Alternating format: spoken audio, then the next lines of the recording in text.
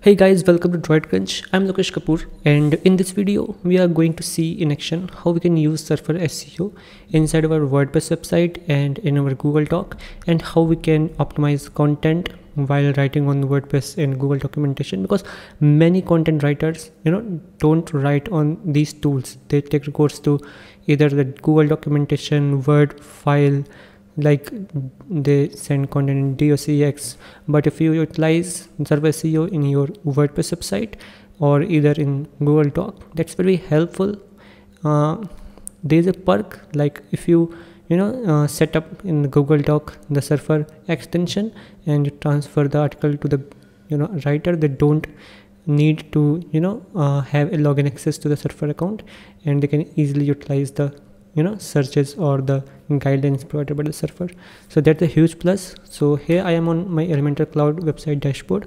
In the website section of Elementor, here is my cloud website. I can just quickly open the WordPress dashboard. If you don't know how to set up a website, you can check out my previous article, and that video talks a lot about how to set up the cloud website, and it's very fast. So you can check out the I button as well if you don't know how you can do that.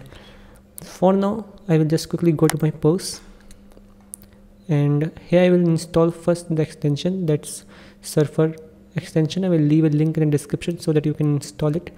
And here's one more extension by Surfer, that is for the keywords. Like if you are searching on Google, it is basically for SERP pages, but that is for the editor purpose on your Google Doc or in your WordPress. So here I have an article. I will open it right away.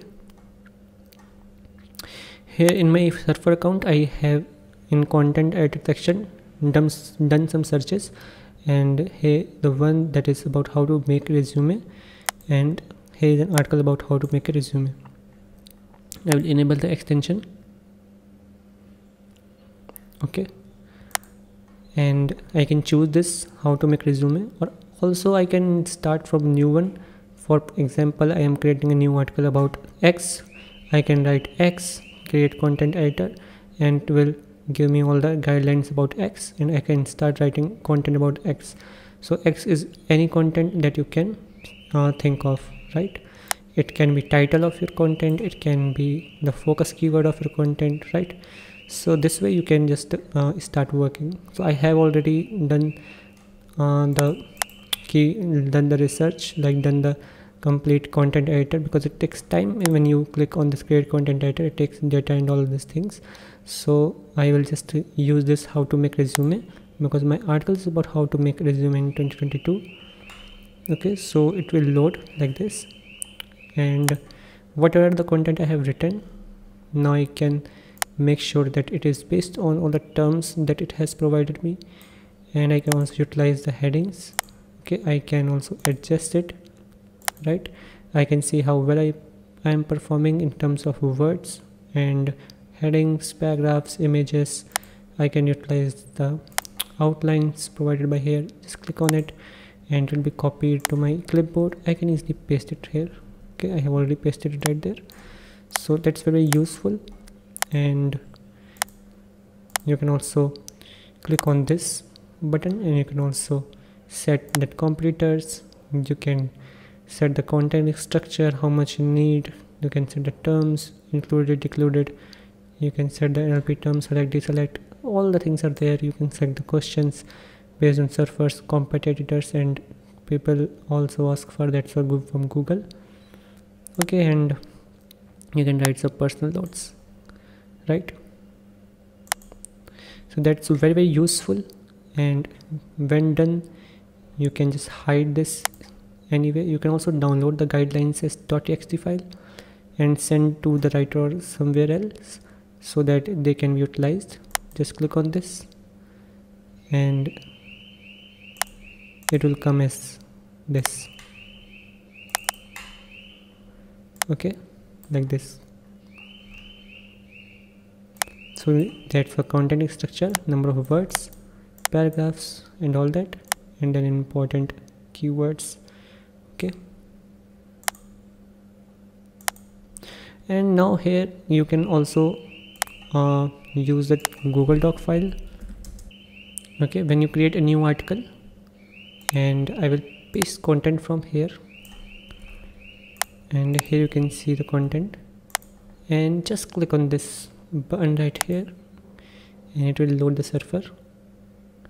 And now you can choose the one that you want, and you can also do from the scratch by inputting some keywords here, then create content, choose the location and set some other settings, whether for the desktop or mobile crawler. You can also import content from the URL. You can add as many keywords you want so as to have the perfect guidelines, and I will just create this one, right, and it will load this way. Now I can just complete my content based on the guidelines that are provided by server, and it's highly useful, isn't it? So this was all for today's video, and it was about how you can utilize it. And surely if you want to rank high, you need to provide the content that is for the readers and not for the search engines. If you like focus only on these terms and forget all about how your content readability is and the grammars, the the message that you have to convey, if you lose those things, then even if it is more than 90, your content may not rank. So make sure that the message is correct and you are writing the perfect content for the readers, you are writing for the readers, though you are considering all the keywords that you have to include, but make sure that at the end of the day it helps the real users. So signing off, that was all about today's video, and hope you enjoyed it. If you liked it, please subscribe to my channel for watching more videos like this, and I will keep making more videos. Thank you so much for watching. Have a great day. Bye bye.